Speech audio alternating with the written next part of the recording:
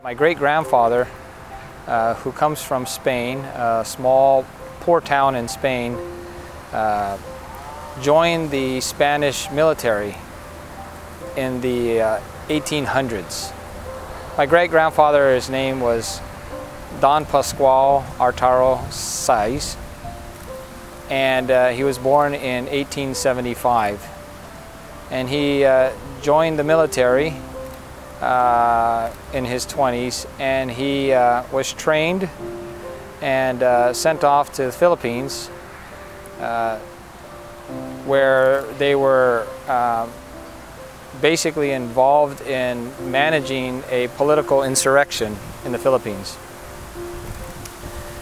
He was later stationed in Yap in the late 1890s, where he became in charge of the prison in Yap, and the prison had Filipino political prisoners. So while he was down in Yap, he met my great-grandmother, Asuncion Cruz, a Martinez Cruz, originally from the Agana area, who had traveled to Yap with her 4 sisters. And my understanding from the family history is that they had become orphaned as a result of the great influenza that had swept through Guam, my great-grandmother and her sisters, and through the encouragement of the nuns who were helping them through their crisis, encouraged them to go down to Yap and be part of the education system, where they were basically missionary teachers. During the course of the time that my great-grandfather was stationed in Yap, he had met my great-grandmother and had wanted to become married to her, so he had sent off for his baptismal certificate. Obviously that would take a long time for the request to travel to Spain and his hometown by ship and get back, and during that time, unfortunately, my great-grandmother and her sisters' tour of duty as a mission teachers was finished, and they were sent back to Guam via Japan. However, once she came back to Guam, I guess the feelings still stayed strong, and so she returned to Yap, where she married my great-grandfather. So they were a young married couple down in Yap when the Spanish-American War started and ended, and as a result, Spain had to sell Yap and the other islands off to pay for their war debts, and Germany became the new owner of Yap. And at that time, Germany basically forced my great-grandfather to leave Yap. So he had some choices with his new wife to return back to Spain. He had left Spain at a time when there was terrible famine and drought, and the land was poor that they were on. And he decided to take his chance and actually go to Guam, which was now controlled by the actual victors of the Spanish-American War.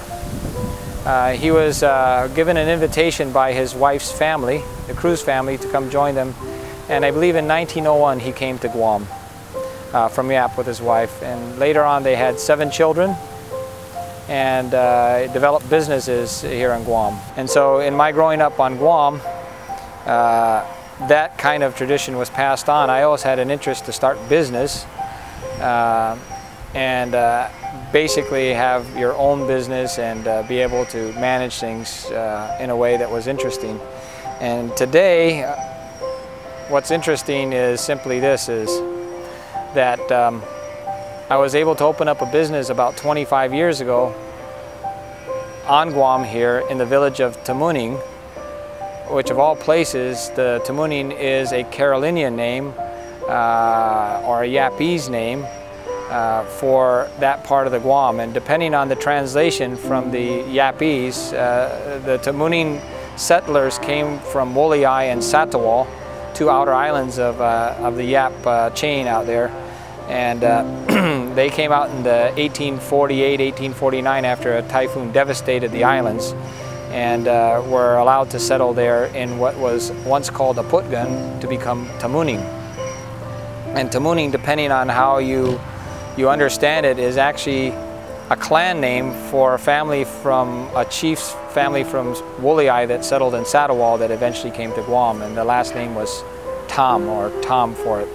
And Tom could either be the float that is on the bottom of the outrigger of their canoes, or it can also mean beautiful, and Ning means place, or it means west. So it could be the beautiful place or the beautiful west, or it could be the float to the west. We prefer to call it, maybe today, the beautiful place. It's interesting that today we have a business down there, just like my grandfather had businesses, and my mom's side here, and my great-grandfather had business here. But it all started with a connection in Yap, and in Yap now they have a place called Chamorro Bay, and on Guam we have a place called Tamuning, you know? And my co-workers that I work along with, of all things, we have so many different ethnic groups to be able to have the pleasure of working with, but a majority of them feel more natural for some reason, and now maybe it makes a little more sense to work in Tamuning, which is exactly where their history and culture is from. And so our managers of our operations are actually from Satawal and Wooley-Eye. What a coincidence, even before I even really understood the history here.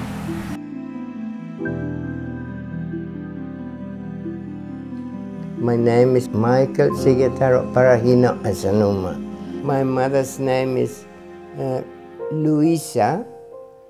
My grandmother's name is Maria Celis Parahino when she was first married. Uncle Leo and my mother were the firstborn children from the first husband, Simon Parahino. Parahino was lost in the typhoon going towards Alaska. But the second married was Antonio Aquino. My grandmother, Uncle Leo, went there to start a plantation. You said that she was sent by the Bishop of the Marianas to Papua New Guinea to start a mission? Yes, exactly where I don't know, from the Marianas where the boat picked them up or from Guam. I don't know, but from there. Why did the bishop send them? He wanted somebody from there because they are people that more like farmers. They deal with land and they plant coconut, and that is why he took them from there. The bishop? The bishop. Do you remember the name of that bishop? Bishop Kupe. Bishop Kupe was in Winnapope, Kokopo. Okay, he was in PNG. Right? Yes. Okay. Do you know why your mother and your grandmother and mother and her children left Guam? Do you know why they left Guam? Why did they leave the Marianas and go to PNG?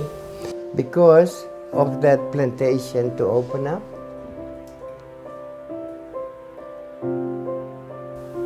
What did they plant? Coconut. What else? Cut down the whole place. There were bush, trees and vines and all that. 1,000 hectares. And grow coconut. So this was a copra plantation? Yes. And who did they sell the copra to? At that time, I wasn't born, but after the war, I learned that the copra goes all to CMB, Copra Marketing Board. CMB? CMB, Copra Marketing Board. And how many people from the Marianas worked at this plantation? Only them. My grandmother, my grandfather supervised the locals, the people from there. They get them to work.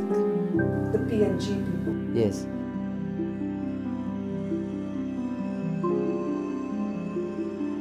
Si Nanao Manuela Luis de la Cruz, Statao si Yap-CHamoru ki Católico Francisco lo ki Japanese kuni nori iwashita. Masogari dos ki Zap. It's una masada lo ki ne before the war. Mattu sa to sindalo Japanese Zap.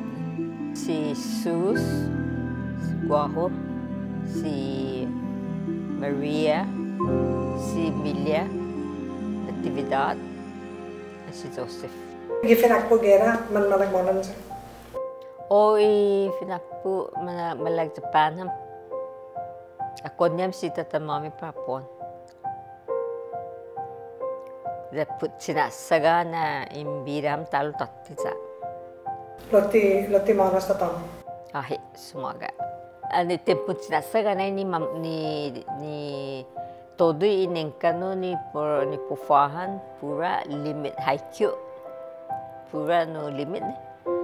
Pesa na muzungi the ciudad ali dan kulusain na todo iti tau no manafanhono para lugar niya.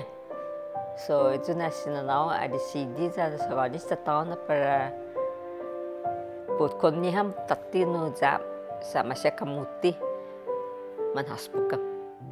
Pes no kumafot mi si tao na pukonyam sinanaw sa sinanaw no matus tagi lunya sinanaw actually na pukonyam todo antes di ani tempo tirasaga ne pokoknya para todo iti kan cliff line sa pro zutiam papa ne sa sini sa langa po dia no nyolang so na li design is na mumaguf sa po ako niya watu ya jadi ngosita to Sa pino kalan piniti no ni. oh yeah putis no sa nasasanga ni istorya ni pasunya ni sa Japan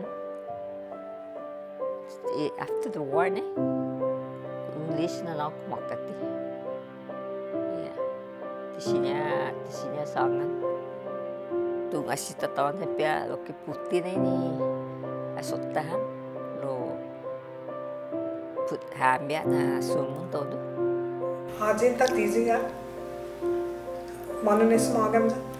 Gi celunya ni masamko si Evan. Yeah.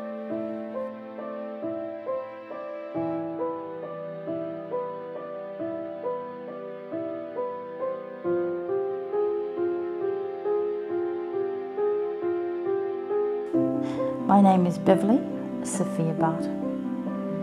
I am a descendant of the Chamorros who migrated to Papua New Guinea from Guam via Saipan and the Caroline Islands. My mother is a full-blood Chamorro, my late mother rather. Her full name is Ana Maria Namaulik de Leon Guerrero, the Namaulik being her mother's last name. My grandmother is Rosa Reyes Namaulik. My grandmother was actually born in Guam, and we found her and her sister on the Guam census with their parents. And but there's really no time frame as to when they left Guam to go to the Caroline Islands, because it was there that she married her husband, Vicente de Leon Guerrero.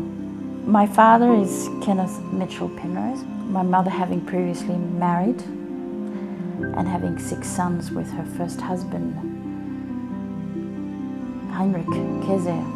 The first 12 years of my life was in New Guinea.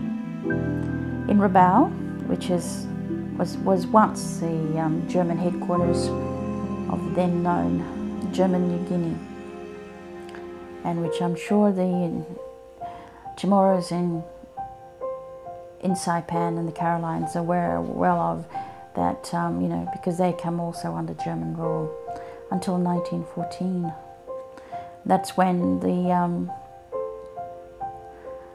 Australians took over, and it was mandated under Australian rule. But by that time there were considerable Chamorro families, settled in New Guinea for various reasons. I guess the old saying, they were always pursuing that end of the rainbow, pot of gold, They were given the impression that you could literally pick up gold coins off the street, which we know today was certainly not true. Rabaul itself was sort of unique in a sense that it was once German administration. So it had a fusion of different people, different backgrounds. So you ended up having mixed marriages between all the different ethnic groups who actually, for whatever reason, flocked to Rabaul and stayed on after German administration.